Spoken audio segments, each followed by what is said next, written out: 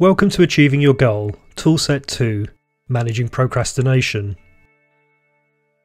Having set your goal using the 5-step technique described in the goal setting toolset, and as you work towards achieving it, there's a good chance that you'll encounter procrastination. This toolset provides you with the tools that, used individually or in combination, can help you to manage yourself in a way that makes you more likely to achieve your goal. This toolset consists of this presentation together with a prompt sheet for helping you to manage procrastination. Procrastination is the putting off, the delaying, of a task or tasks associated with completing your goal. In this presentation, we'll describe 7 ways for you to manage and overcome any tendencies you may have towards procrastinating. According to Dr. Piers Steel, a researcher in motivation and procrastination, 95% of us have procrastinated at least occasionally.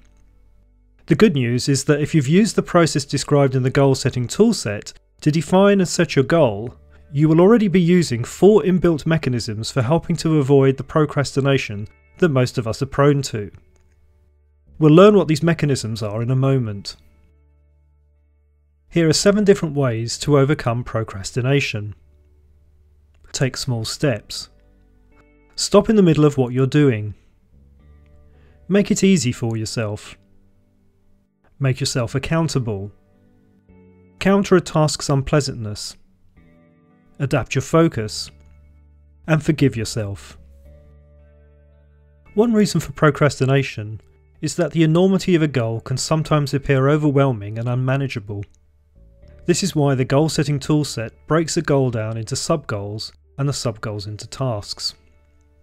For example, writing a novel, some 60,000 words, can be overwhelming. Breaking the goal down into writing 300 words a day for 200 days makes the goal more manageable. But what happens when we need to sit ourselves down and spend the hour it takes to write those 300 words? If we choose to write in the evenings and we've had a long day at the office, an hour can feel like quite an investment, especially when we're tired. What we really want to do is lounge in front of the television. In such situations, forget about the hour, what feels like a large step towards completing our task, and decide instead to spend 5 minutes or maybe 10 minutes writing and no more. You take a small step. When we do this, when we start our task and focus our attention on just doing, instead of the investment we need to make to complete it, we're more likely to continue taking other small steps until, and before we know it, an hour and 300 words has passed. Have you ever heard a book being described as being unputdownable? The book is so good, its story so gripping, that the reader cannot stop themselves from reading one more chapter, because they want to know what happens next. This unputdownable behaviour is a consequence of our minds being compelled to remember a situation until it reaches a satisfactory conclusion. We can't let go of that thought until we experience an end or closure to the suspense we're feeling. This behaviour is called the Zeigarnik effect, which is named after the Russian psychologist Bluma Zeigarnik. We can apply this feeling of suspense to our goals and the tasks we need to complete. When we leave a task unfinished, we cannot forget it, which in turn creates the need to complete it. This need can help overcome any procrastination we may feel the next time we need to sit down and work on it. In a similar vein, if when you finished a task or a sub-goal, start working immediately on the next one, even if it's only for 5 or 10 minutes, so that you create suspense, that mental reminder to complete it. One reason that 95% of us have procrastinated in some way or another is because we're wired to prefer instant gratification over deferred or delayed gratification, especially when the consequences are not something that we have to immediately deal with. If at home you sit down in front of your computer to do some work, but instead you watch a couple of videos on YouTube and then check what's happening with your friends on Facebook, you've chosen instant gratification over the deferred gratification of having completed your work. Furthermore, and since you're at home, there's no immediate consequences, such as your tutor, boss or customer being there to ask you what you're doing. Similarly, you're just about to go to the gym when you remember that your favourite TV programme is about to air. Since you don't want to miss it, you skip your gym session. Making it easy for yourself is about understanding what can distract us, and then finding ways to remove the distraction so that we do not encounter it when working towards our goal. We only have so much willpower, so this approach helps us to conserve this limited resource for the task at hand. For example, if you're working on your computer at home and you don't need internet access, unplug your modem. This removes the opportunity for distraction. Alternatively, install a procrastination program on your computer that will prevent you from visiting certain sites while you're working. And if you don't want to miss your favourite TV program, make sure to record it so that you can watch it when you get back from the gym. Alternatively, choose a time, like early morning, when there are minimal distractions to prevent you from exercising. One step described in the goal setting toolset involves going public with our goal. Going public does two things. Firstly, it provides us with supporters, people who will help us when we face challenges and obstacles. And secondly, it makes us accountable to those same people. As mentioned earlier, it's much easier to procrastinate if there are no immediate consequences. The same goes for being accountable. If we're only accountable to ourselves, it's easier to find excuses or even lie to ourselves about why we haven't completed a task.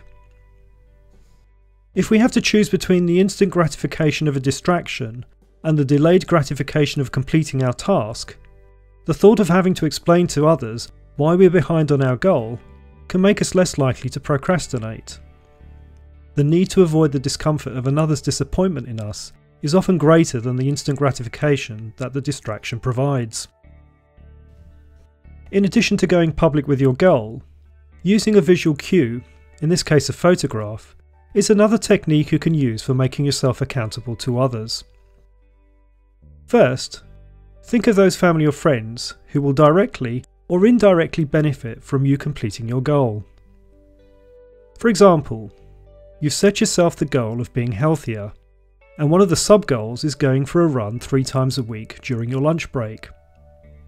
One benefit of being healthier is that you won't feel so tired when you get home from work each evening, and you'll have more energy at the weekends. This additional energy is something not only you enjoy, but your wife and 2 children can too.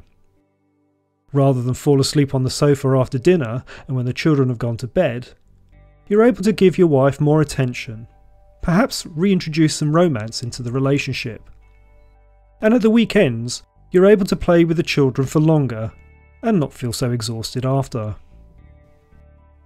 Now, you find a photograph of your family and keep it on your desk. Just before you go for your run, you take a look at the photograph and remind yourself of the benefits that they will enjoy because you're getting fitter. When one day you feel like having a pub lunch with your work colleagues, instead of going for that run, you take a look at the photograph. The picture of your family reminds you of why you want to be healthier and fitter, and how going to the pub on this particular running day will not help you and will not help them. The family photograph is a visual cue that provides a strong incentive to avoid the instant gratification of a pub lunch and instead work towards the delayed gratification of a happy home life. When we consider a task to be unpleasant or boring, we're more likely to procrastinate. In such circumstances, look for ways to counter the unpleasantness with something pleasant, a reward, or find a means of reducing the unpleasantness itself. Rewards. There's a reward step in the goal setting toolset which involves identifying something that you'll reward yourself with when you complete a sub-goal. There's no reason why you can't do the same for a sub-goal's task, especially when it's boring or unpleasant. Whatever the reward, make sure that it's proportional to the task you've completed. So for example, completing your morning's task of cold calling 5 strangers to see if they'd be interested in testing your latest product, you promise to buy yourself your favourite sandwich from the deli next door. Deciding instead to have lunch at the most expensive restaurant in town, where a meal costs more than you earn in a day, is not a reward that's proportional to the task. Reducing unpleasantness. Reducing the unpleasantness of a task involves finding ways of completing a task while at the same time countering those things that we dislike about it. For instance, one solution that students use for reducing the unpleasantness of revising for an exam is to join a study group. Joining a study group is one way of countering the unpleasantness of revision with the socialising that studying with others brings. Boredom is a common reason for finding a task unpleasant. There are two ways of managing a boring task. Make it interesting or fun, and focus on the outcome. Making a boring task interesting or fun involves only a little imagination. For instance, if our goal is to make our life tidier, but we find housework boring, we can make it more interesting by competing with ourselves or by being involved in something else while we do the housework. Competing with ourselves might involve timing how long it takes to clean the house without skipping the dusting or wiping down all the kitchen work surfaces. Focusing on being thorough, yet quicker compared to the last time we cleaned the house, deflects our attention from what we have to do to how we do it. Being involved in something else while we clean the house might involve wearing headphones and listening to music or our favourite podcasts as we vacuum. Alternatively, we could use the time while we're dusting to call a friend. Focusing on the outcomes of a boring task involves thinking about the benefits we'll enjoy as a consequence of completing it. When the house is tidy and uncluttered, we feel more relaxed because we're no longer surrounded by those things that remind us of a job that needs doing. Every hour that we study brings us one step closer to gaining a qualification or increasing our knowledge. Focusing on the outcomes helps to remind us about why we need to complete the task. Breaking a goal down into its sub-goals and its sub-goals into tasks helps us make achieving it more manageable. Another reason for doing this is that it helps provide us with both the big picture of what we're working to achieve and at the same time allows us to dive into the detail of what needs to be done. Knowing when to see the big picture and when to dive into the detail can help us to manage any tendencies we may have towards procrastinating. We're more likely to complete the tasks we've set ourselves when we give ourselves deadlines. Knowing when a sub-goal needs to be completed informs the deadlines of its various tasks. Sometimes, procrastination can be a consequence of not knowing where to start with a goal. When you set deadlines, knowing the detail behind when certain tasks need to be completed by can help overcome this problem, because we start on the task with the earliest due date. When faced with a challenge or task that contains risk, focus all of your attention on the task at hand. If you shift your focus and think of the big picture, and consider the overall goal that you're working to achieve, you place considerable pressure on yourself and most likely increase any fear you're experiencing. For example, imagine you're a painter and your goal is to get an art gallery to show your work. One of your sub-goals is to paint a series of 5 paintings on a landscape theme that you know the gallery would be interested in. The problem is, the first of these 5 paintings is not working. You've tried different ways of creating the look and feel you want to portray, but so far, each one doesn't work. When you remind yourself that this is the first painting and that there are 4 more to complete, and that your deadline for approaching the gallery is in 3 months' time, you start telling yourself that you'll never make it and that you'll have nothing to show the gallery. The more you think this way, the harder it is to start your next attempt at completing that first painting. As you can see from the example, the problem gets worse as we shift our focus from the task, that first painting, to the sub-goal of completing all 5 paintings in 3 months' time, up to the goal itself of approaching the gallery. If we're to complete the first painting, we need to stay focused on the task at hand. If we focus on either the sub-goal or the goal, we reduce both our motivation and the energy we need to complete it. Shifting our focus from the details of a task to the overall goal we're working towards can help when we need to be persistent. Achieving certain goals requires the same task to be completed on a frequent and regular basis, such as exercising, studying, or cleaning. These tasks require persistence, especially where there's a temptation to put off until tomorrow what can be done today. It's during these moments of temptation that we need to shift our focus from the task onto the goal and remind ourselves how completing the task at hand will bring us closer to achieving our goal. So the previous example of going for a run during our lunchtime, or having a pub lunch with work colleagues, involves shifting our attention from the task, going for a run, and focusing on the goal, which is to be healthy and fit. Some of us are naturally inclined towards completing whatever it is we've started. For others, finishing can be a problem. Sometimes it's because we enjoy starting new things more than finishing them, and other times the thrill we felt at the beginning has faded, or now we're tired or even bored. When the end is in sight and we know that our goal will be completed soon, we must ensure that our attention is focused on our goal rather than the current task. When we do this, we re-experience some of the positive emotions we felt at the beginning of our goal, and our awareness of the progress we've made is heightened. Imagine you're that painter again, and that you're on your 5th landscape painting. You're fed up with painting landscapes, and to add to your frustration, you've just won a commission to paint a portrait of a client's son, which you're eager to get started on. Now, rather than focusing on the final painting, you shift your attention to the goal and the chance of being able to present your 5 paintings to the gallery and the opportunity that this brings of being represented by them. Knowing that you're close to completing your goal makes you feel more positive. You've come a long way, especially after the challenge of starting and finishing that first painting. Knowing that in just a few days' time you'll be able to call the gallery and arrange an appointment for a viewing makes you feel happier and more committed to completing this 5th and final landscape. When we have a task to complete and we procrastinate, we often feel bad about ourselves. And when we feel bad about ourselves, we may carry negative thoughts and feelings such as guilt about the incomplete task. The problem is, having procrastinated once, we're more likely to procrastinate again when attempting the same task, due to the bad thoughts and feelings we now associate with it.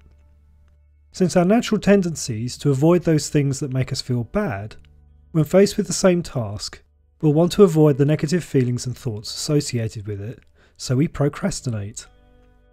Procrastinating makes us feel bad by either reinforcing or increasing our negative thoughts and feelings, and so the cycle continues.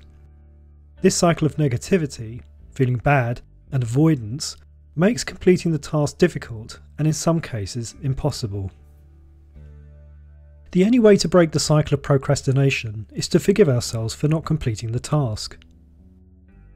When we consider that 95% of us procrastinate, that is, it's something that we all do, such behaviour is understandable. Furthermore, when we understand that we continue to procrastinate because we want to avoid the bad feelings we associate with a task, again, such behaviour is understandable and, more importantly, forgivable. So before we can get on with completing the task, we need a way of forgiving ourselves and then use forgiveness to create action. The loop we create when we continue to procrastinate is a think, feel, do loop, which you'll be familiar with if you've used the Confidence Toolkit. A form of psychotherapy called cognitive behavioural therapy uses this loop to describe how our thinking can affect how we feel, which in turn can affect what we do. The relationship between what we think, feel and do forms what is called a feedback loop. We need to break the current feedback loop by introducing a new thought, which is then followed by a more positive feeling and then finally some productive action involving the task to be completed. What follows is a technique for replacing the current feedback loop with a more beneficial and productive one. Before you can start a new loop, make sure you have everything you need for working on the task in front of you, and a way of timing 5 minutes. You'll also have thought of a reward that you can enjoy as soon as those 5 minutes are up. When you have prepared what you need, say the following out loud, or if you're in a place where you don't want to be heard, write the following down. You are forgiven for not working on and then the name of the task.